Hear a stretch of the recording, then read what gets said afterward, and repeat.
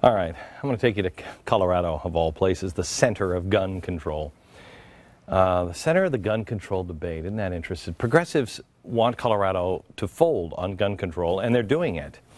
And Colorado used to be a place you could trust until about 10 years ago when George Soros started dumping millions of dollars into the state to flip it. They're doing it to Texas right now. Colorado's already been flipped, and now it's Hollywood East. And the lunacy doesn't stop with the gun bans in Colorado. They have gone full-fledged collective.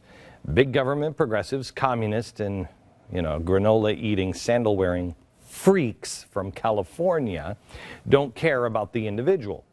They'll pay lip service to the individual, but they're designing their perfect little utopia that will fail, and the way it always does. The actual individual doesn't really come into play in these utopias. We know this to be true because in the collectivist system, someone has to suffer in order to make others happy. For instance, the rich man has to work for and pay for everybody else, or in a case that I'm going to show you, the person who has been raped. Get over it. What we are currently doing goes against everything this country was founded on. Life, liberty, and the pursuit of happiness. Not for the collective, but for the individual. Collectives can't talk about that. That's why they have to destroy the Constitution or just get you to not pay attention to it anymore. Because it reveals the dark side of their promised utopia. And that is suffering for somebody and suffering eventually for everybody. Ask the rape survivors who are being told they don't need to arm themselves. They just need to be in a safe zone. Carry a whistle. We had Amanda Collins on this program last week, and here's what she said about her rape and that argument. One thing that wasn't mentioned in my story is that I was less than 100 feet away from the door of the police station for the university campus. Their offices had closed for the evening. It was late at night. No one was there. So it's nice that I was in a safe zone, but my attacker didn't care that I was in a safe zone, and I was left defenseless. I was denied the one equalizing factor that I had when I was met up against a man who is much larger than me, and you touched on that. Women are just physically unmatched. Yeah. And a firearm is the one equalizing factor. And there's a lot of hypotheticals being thrown out there of, well, what if this happens and what if that happens? Well, I'm talking about reality. This is what I lived. This is my life. And this is what I live with every day to move forward. You hear that? This is my life. This is what happened to me. Now, is she being selfish? She was a concealed carry owner, but she wasn't allowed to carry her gun on campus. She told me last week, she said, if I had my gun, I could have prevented the rape, I know. Well, she recently testified. She left here and she went in front of the local politicians in Colorado.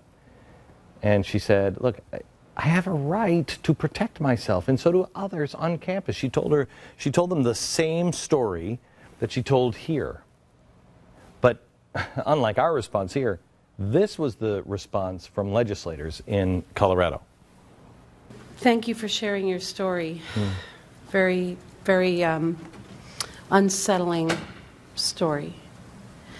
I just want to say that actually statistics are not on your side, even if you had had a gun. Statistics are not on your side. See, we're not interested in the individual. We're interested in the collective. Statistics are not on your side, sweetie. So, no. Now, if you think that's bad, listen to what the Republican then said. What we are trying to do here tonight is protect students and teachers from feeling uncomfortable. Right. By you carrying a gun to protect yourself. Right. We're not trying to stop violent Every crime. witness that has come up So tonight, he goes on, and there's an argument in amongst my staff, and we've reached this clown, or we tried to reach this clown today and ask him, what do you mean by that? Because there's an argument with the staff on, was he saying, hey, we're being really bad here? Or was he saying, we don't really care, we're not trying to stop violent crime?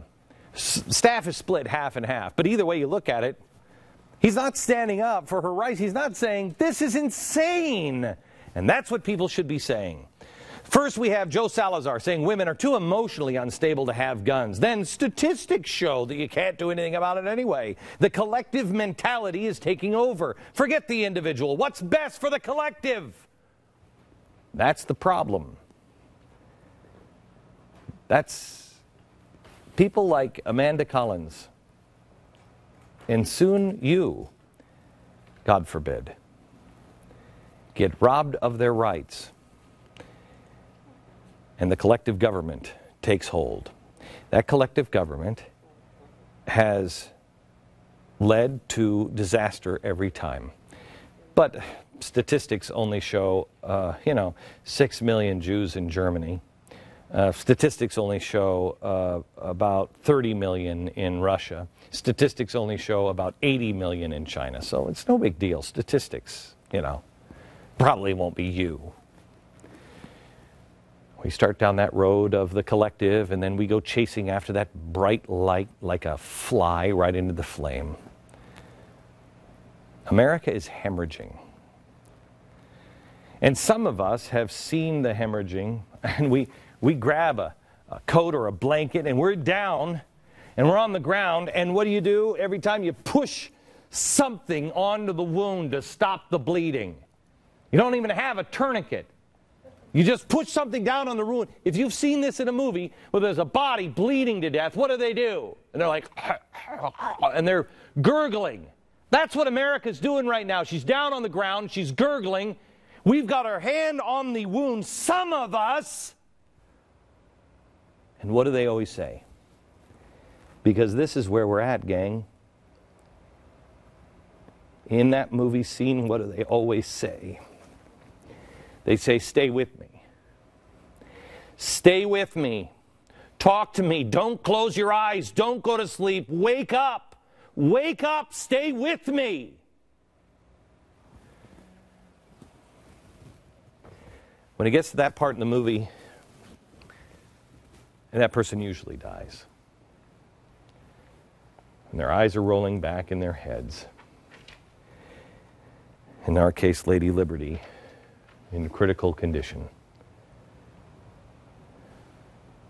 But it doesn't have to end that way. I beg of you. I used to say, I don't know what to do with the schools. I don't know what to do with my kids. I'm telling you, get your kids out of these schools. They're indoctrination camps. They're turning our kids against us. They're turning our kids against all of the values that we ever held. They're wounding them even further. There's nothing more important than our kids. The concept that the individual is greater than the collective, and they are learning the exact opposite in school. Sadly, we have forgotten this. But I told you at the beginning of the show, strangely, there's good news in this. I'm a recovering alcoholic, so I look at things differently. The last time I was on the floor, I think God had his jacket on my chest as I was hemorrhaging to death, and he said, stay with me, stay with me. And so I look at things differently because I've been down on the floor before. And I realize that when you're down on the floor, because that's where I feel like I am today too. When the government says they can use drones and just kill us without a warrant or a trial. My gosh. America certainly is dead. Which means I've lost, and maybe you're better off than I am. I've lost faith in my government. I've lost faith in the media, in banking, the justice system. Some of our big city police departments, everything I'm supposed to, everything I did have faith in. I think I just didn't have faith in the DMV about 15 years ago. Now I question everything. I don't have faith in any of it. And as I said this morning to myself, I realized I'm not supposed to. That's the good news. I'm not supposed to have faith in any of those things. George Washington told us not to have trust and faith in any of those things. Just when I think we're not going to make it, because I've given up and surrendered, I remember that surrender is an important way of winning. Surrender. You're powerless over it, and you are. We're powerless over anything that happens in Washington. And so what do? You try to make amends for the things that you've done wrong. You try to live differently. You take an inventory. And then you take control of the things you can, and you work hardest on those. And you realize that even those are going to fall apart on you from time to time, but it doesn't matter. You do your best. Just as I don't have faith in anything, my faith grows in my family.